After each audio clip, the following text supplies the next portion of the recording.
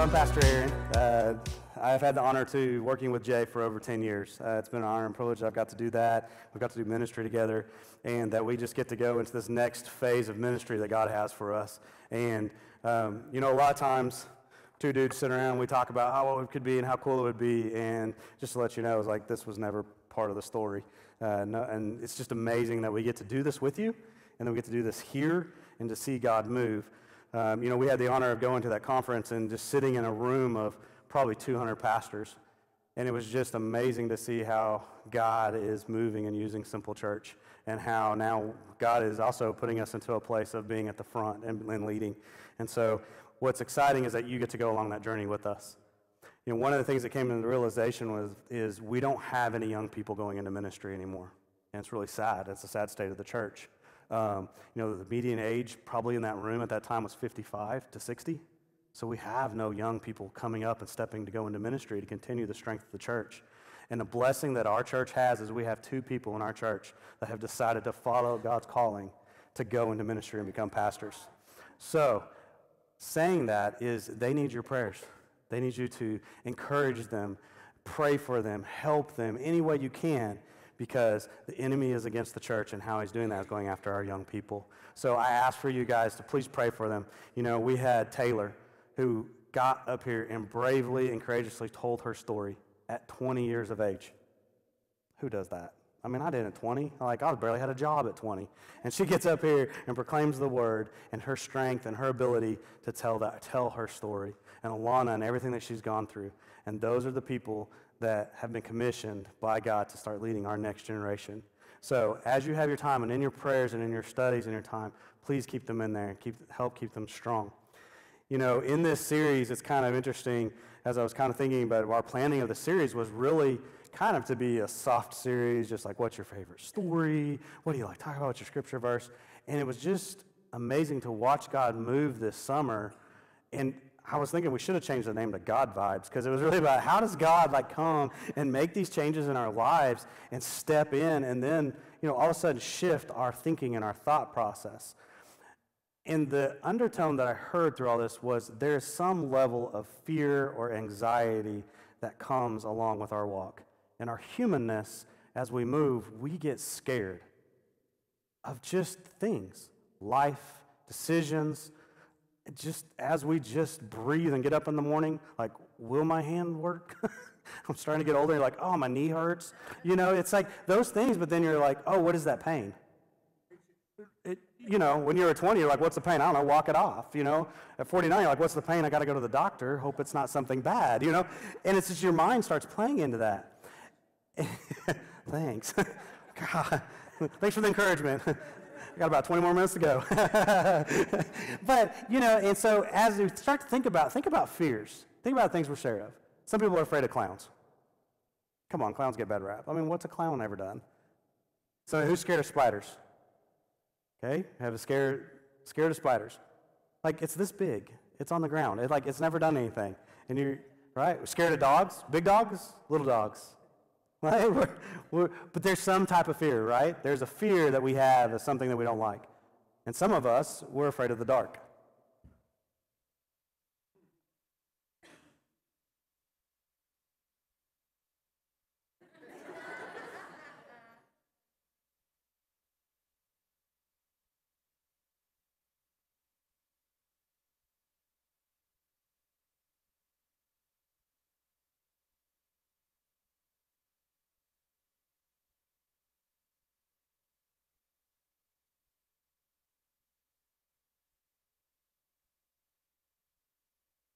Isn't it interesting how 30 seconds of darkness led your mind to go to places all of a sudden to what if? What's going to happen? Wait, is there going to be a killer clown jump out? We did that once in youth, remember that? We scared those kids to death, too.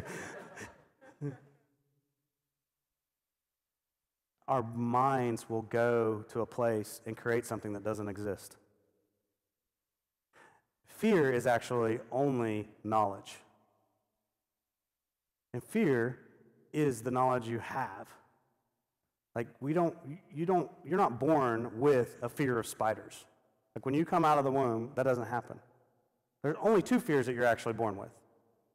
One of them is fear of loud noises, and the second one is fear of falling.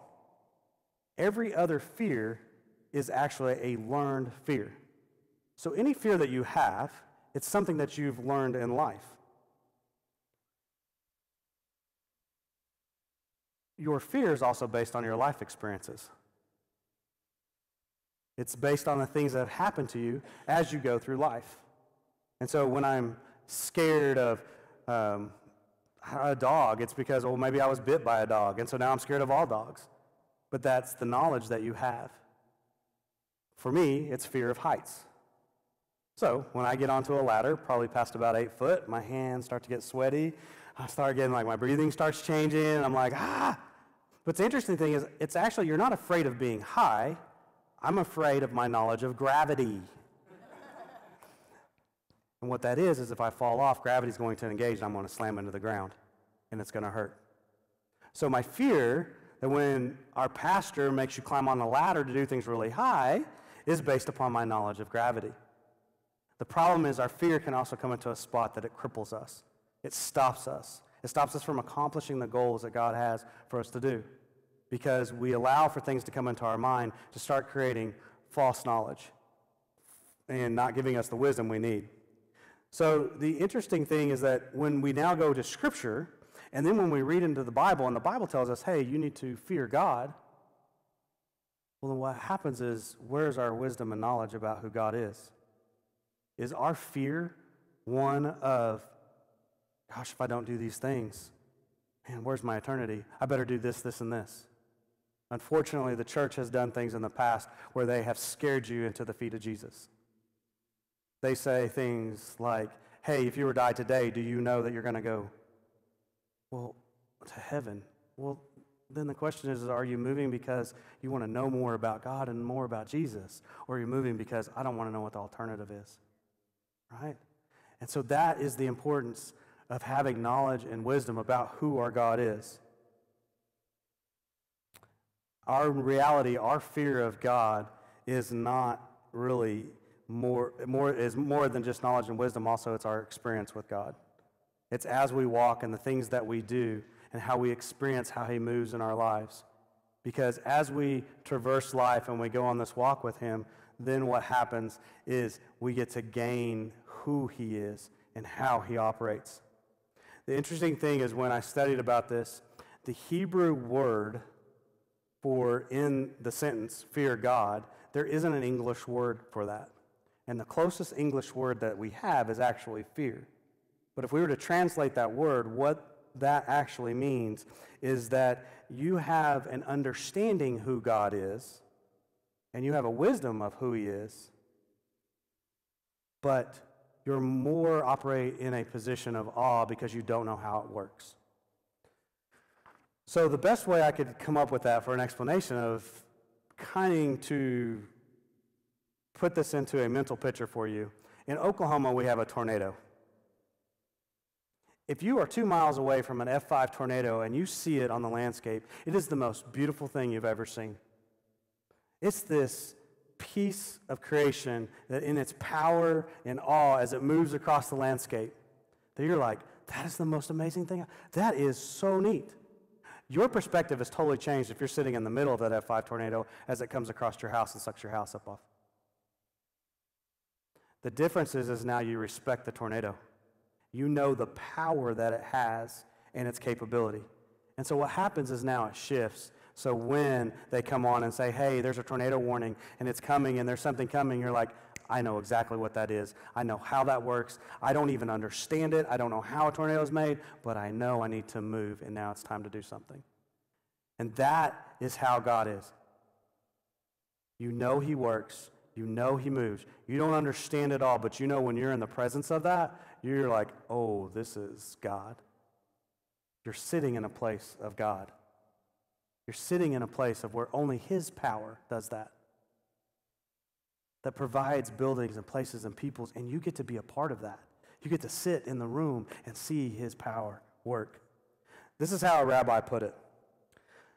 The fear that overcomes us when we suddenly find ourselves in possession of considerably more energy than we are used to, inhabiting a larger space than we are used to inhabiting. So what this rabbi was saying is like when you step in and it is something much more greater than you can comprehend, that your mind literally just explodes and you understand that you are now inhabiting that same spot, that you are in that same space. So why are we so scared? Why does fear cripple us? If we have an understanding and a knowledge of who God is and how he works, and we have a wisdom, then why do we get to a point where then we don't believe? Do you think it's scary to start a church?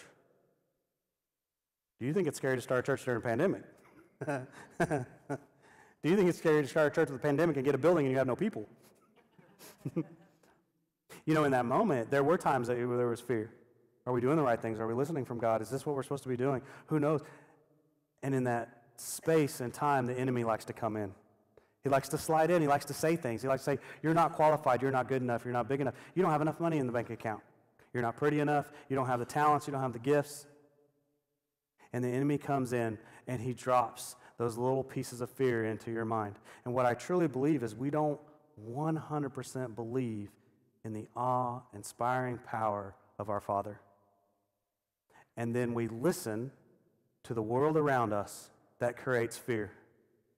Here's the last 20 years. In 2000, we had Y2K. 2001, we had anthrax. 2002, West Nile. 2003, SARS. 2005, the bird flu. 2006 was E. coli. 2008 was the financial collapse. 2009 was swine flu. 2012 was the Mayan calendar. In 2013, we worried about North Korea and World War III. 2014, Ebola. 2015, ISIS. 2016, the Zika virus. 2020, the coronavirus. That's just the last 20 years, and that has nothing to do with even if you have a job, or you're raising kids, or family, starting a church. And we wonder why all of a sudden something happens and our minds go to fear.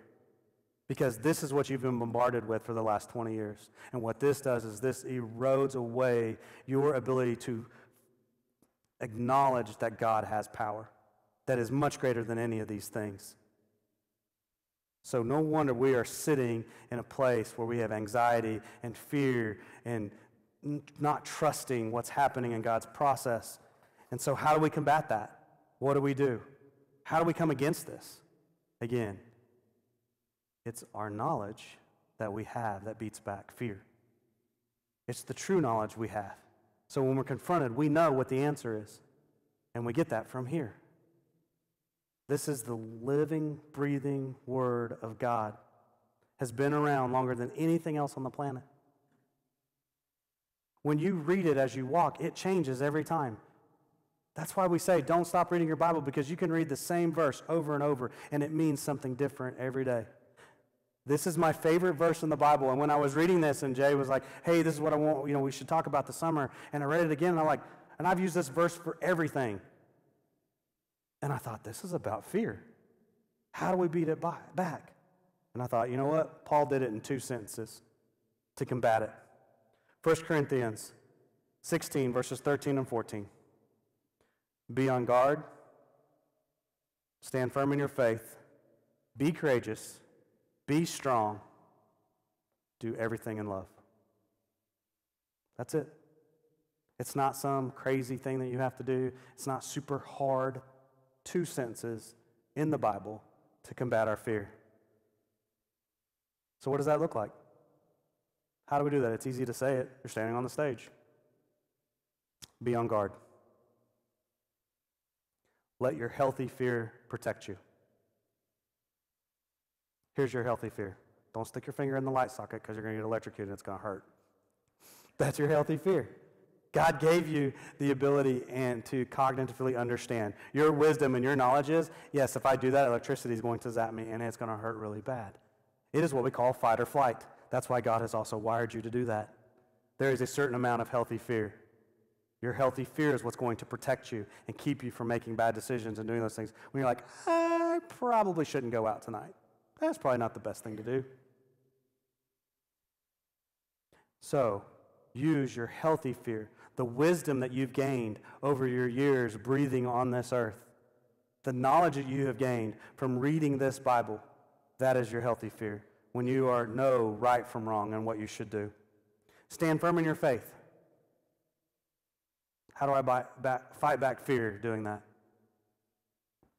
Spend time with your family right here in church. This is your family. Read your Bible every single day. Volunteer. Help. Be the hands and feet of Jesus. Do more than just showing up on a Sunday morning. Start a Bible study. Here's what happens. When you come into a place like this and you spend time, you will hear stories and you will get to see the power of God. You will see him move. You will be in awe to go, oh man, he moved, and okay. The difference is because you're in the pulse of what's happening. You get to hear the story behind the talk that happens in the lobby. And when that, you only can see that when you're here. And what that does is that gives you a solid foundation to know, no, God is still working. He's still operating. He's still moving. Be courageous. Sorry, my Enneagram 8's coming out. Don't allow perceived outcomes to affect what you're going to do. Don't allow, when you're sitting there and you're trying to figure out, be like, well, what if it doesn't go well? What if they don't like me? What if I get on the stage and none of my words make sense? That's how the enemy comes into your head and gets you to pause for a minute, to stop, or to move you and derail you from what God's plan is for you. Be bold. Step out. Move. God says go, go. You are sitting in a place because God went and talked to one person and said, hey, I need you to go start to do this. And he's like, well, and he's like, now. He's like, okay. And we made he said, yes, sir. And he was courageous and didn't have all the answers and was told by other pastors, this is a bad idea, don't do this. Men of God. And he's like, nope, you know what? My God says to move, and so we're going to move. So be courageous. Move. And then be strong in your decision. Once you go, you have a true understanding, have the wisdom and knowledge you need.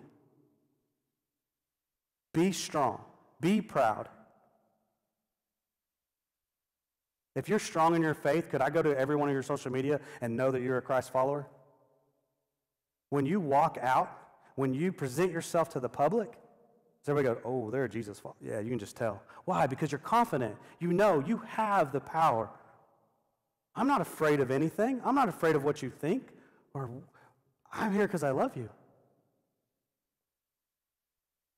And this is what Paul did at the end. Oh, sorry. Let's go forward. Dang. I get so excited sometimes. I don't get to use my words very much. He doesn't let me up here, so then it all runs together. So our strength and where we look for. How are we strong? What do we do? The power that God sent us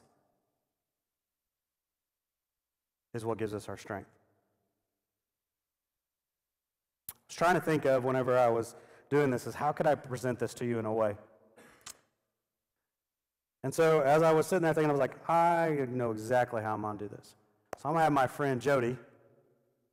We've been friends for probably about 6 years or so. Yes, maybe, somewhere in there. And Jody's a really good friend of mine. And, you know, Jody's pretty much my size and stuff. You know, people mistake us for brothers and stuff. I mean, you know, it's all right. But I was thinking about, you know, how do I represent the strength that we have? And I think we forget. I think we forget that God sent us the Holy Spirit. And the Holy Spirit is 6'2", wrapped in tattoos. You know why? Because when you have a Jody, you walk different in the crowd. Right? You're like, yo, what's up? What's going on? Yeah, no, you looking at me? No, I got a Jody. I got a guy. Right?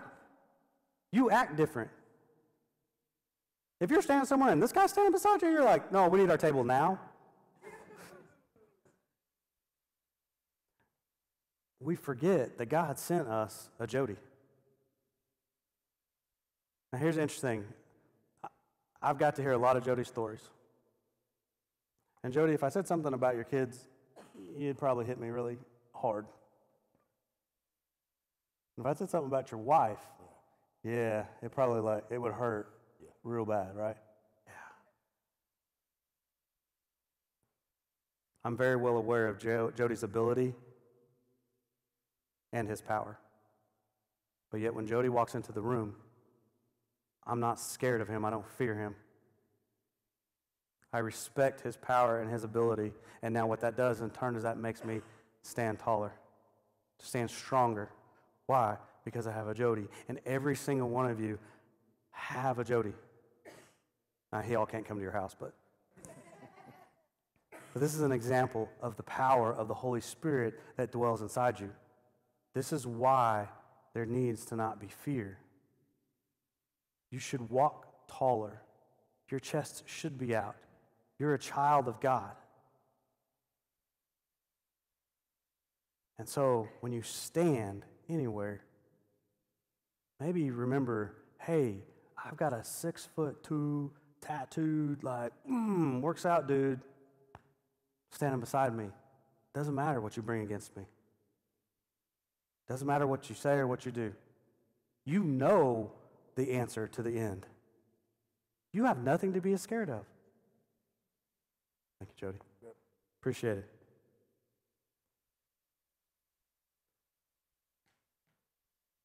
You know the outcome. You know where you're going. The men that wrote this Bible spent years in chains and in prison. And they were happy to do it because they knew in the end, they knew exactly where they were going. There was nothing for them to be fearful of. And when we walk around and we have the Holy Spirit with us, this is how Paul puts us into check. Paul says, hang on just a second. Be courageous, be strong, stand firm in the faith, do all these great things, and then do it with love. Because love beats back fear. Love also keeps you in check. Love does not allow your pride to get too big when God blesses your church and does crazy things. Love makes you say, no, only my God can do this. I have nothing to do with this. That's what love does. This is how I know. You're standing at the grocery store. The Holy Spirit comes inside and says, hey, I want you to buy the groceries for the person behind you. And you're like, yeah, I have $73.14 in my checking account. God? He said, no, because you love them, I want you to do that. And out of love, it overpowers the fear you have in your checking account, and you turn around and you're like, hey, could I? And here's how the power of God works. He either shows to you in a way like, no, if you just follow my commands, I will show you a power that you've never witnessed before. I will take care of you. Out of your love and the power that you did, and now I was like, I'm going to connect you to somebody who just wants to know Jesus, and you're going to do that through buying them groceries. That's how I know that love can overpower fear. Everything we do is in love. God loved you so much that he sent his son, Jesus. And then Jesus loved you so much that he was willing to die. He asked. He was afraid. God, is there any other way? Any way we could do this? Anyway, I'm open to anything. And his father said, no, you know the plan. And Jesus said, I love them that much. And then God loved us so much that he raised Jesus from the dead. He grabbed death and then killed it for all of mankind.